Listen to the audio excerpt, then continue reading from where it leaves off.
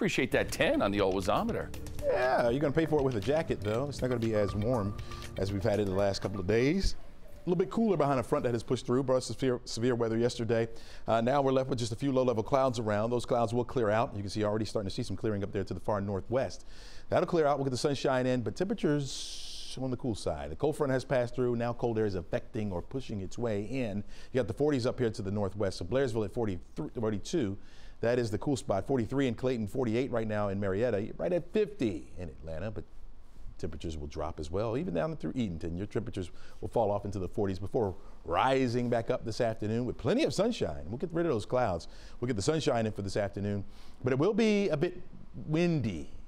We'd say breezy, but I'm going to say windy. 17-mile-an-hour wind right now in Atlanta, 13-mile-an-hour wind in Peachtree City.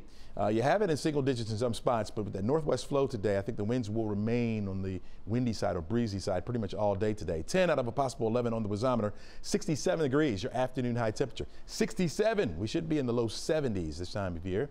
And we had the 80s already, so I know you're used to at least wearing the shorts already, right?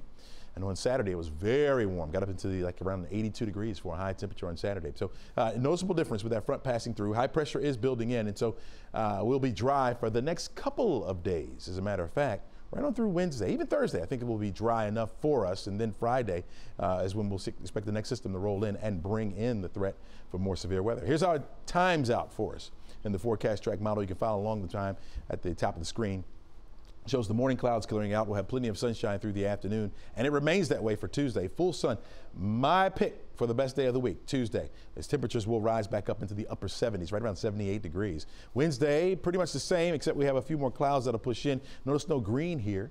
Not worried about any rainfall on Wednesday at all. It'll just be partly sunny skies is what we'll call it. We'll turn our attention on Thursday back off here to the west. That's when the next system will start to get a little bit closer to our area. We'll try to bring in some rain here.